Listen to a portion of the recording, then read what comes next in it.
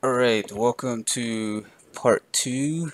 We're going to be putting together our Redux for our book search application here. Alright, so we're going to actually be doing some coding. So let's get into some coding here. So we created a search.js file. It's our modules folder here. Again, I'm using the React Redux starter kit from the first video.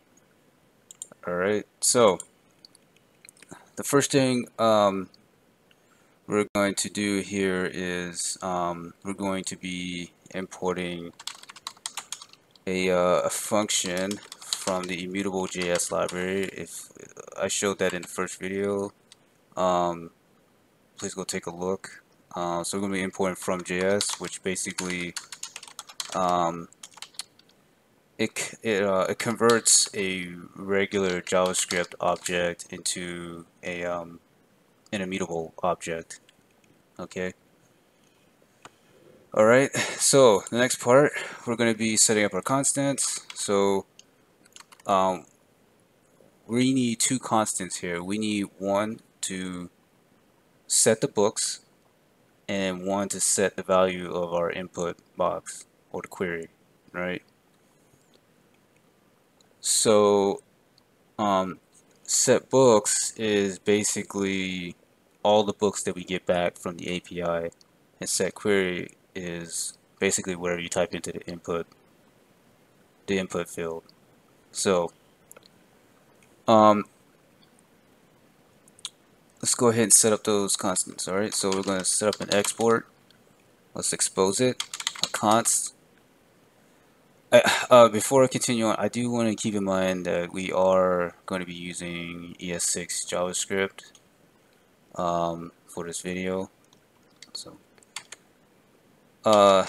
set books. Set books.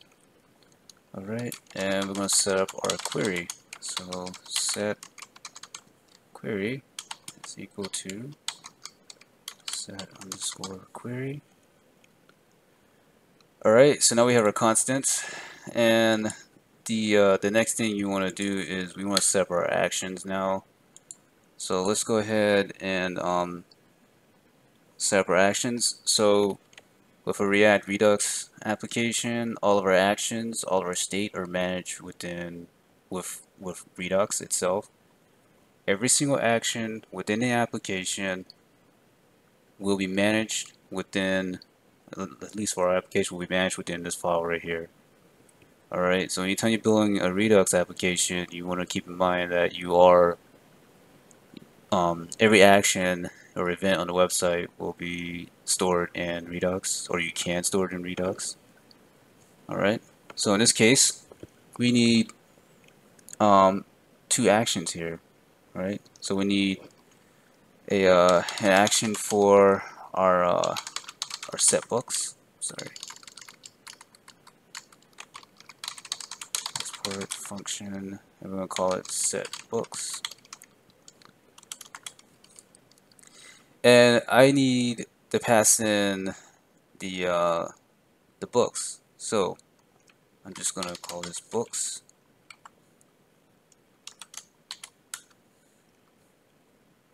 And we're going to return type.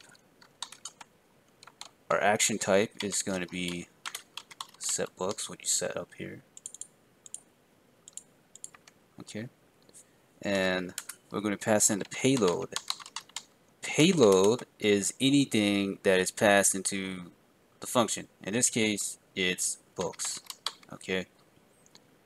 Books, when we get it back from the API, is going to be an array, JSON array of objects. Okay. Alright, and now we need a function, expose it, for the query.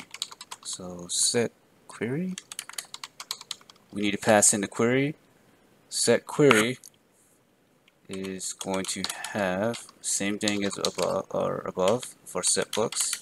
It's going to have a type, which is going to be this guy, set query, and the payload is going to be query, and that's it. Now we're going to have another action. We're going to have another action later on,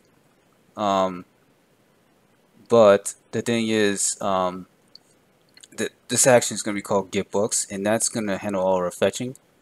We're going to actually add that in the next video. That's going to I want to break that off. I don't want to do all of that stuff right now. Okay, so we'll put that in the next video. We'll do all our API calls in the next video. Okay. Next, now we need to get our action handlers. So let's go ahead and set this up. So const action handlers. Okay. And what we need to do is we need to set up set books. We're pretty much setting up our reducers for each of our constants above. Okay. Set books state, pass in the payload books. Okay.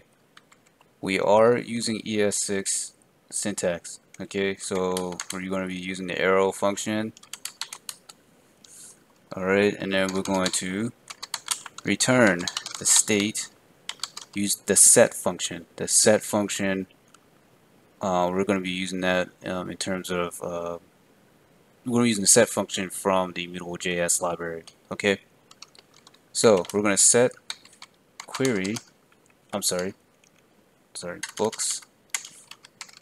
So we're going to set up a prop in the state called books, and it's going to be an array of objects. Okay, and it's going to be a regular JavaScript array of objects, and we're using Immutable.js.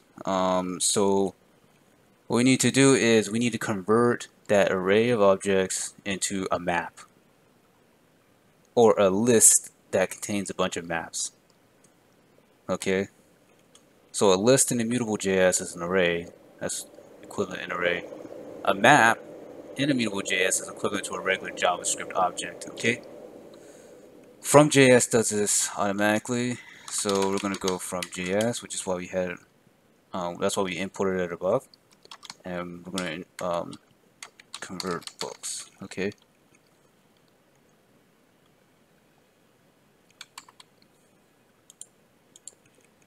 And that is it with that. So now we need to set up our next action handler. It needs to be set query. So set query. Oops. Same as before. Pass in the state. In this case, it's the search state. We're going to destructure the payload, and we're going to have a value called query. Although you could just go payload, but I like query more. Arrow function ES6.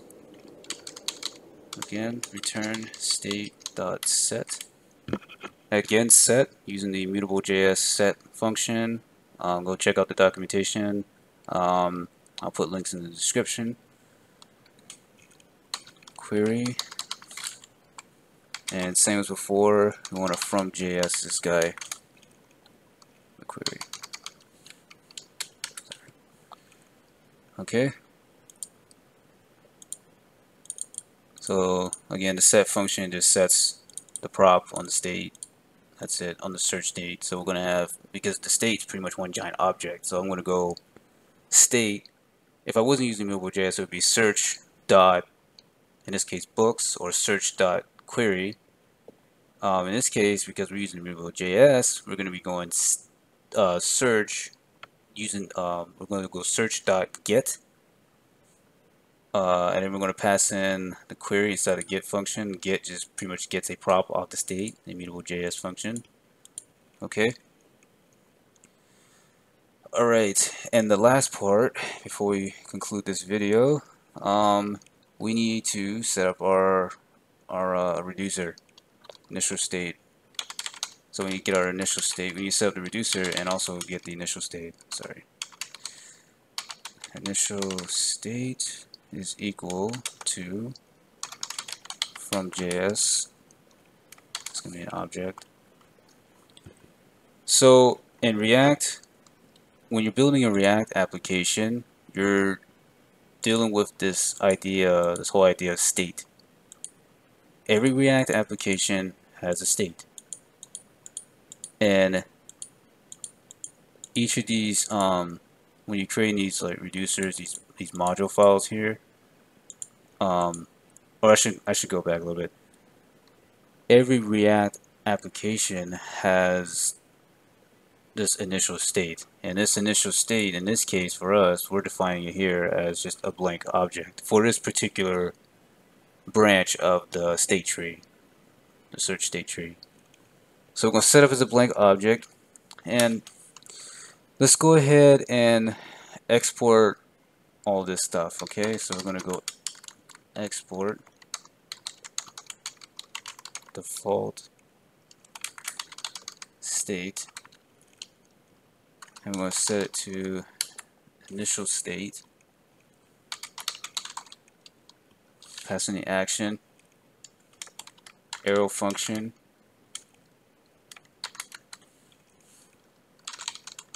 set up a variable called handler, and this is going to take our action handlers that we made earlier. It's going to take in the type action.type,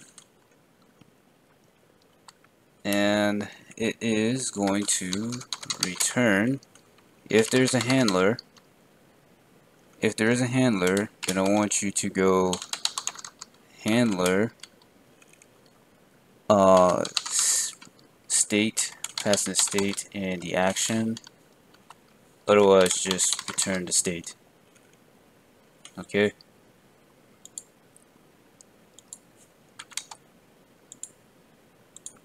And by the way, if anybody's confused about the question mark, this whole syntax here, ternary operator, I believe that's what it's called. It's just a short way of writing if-else statements. That's it.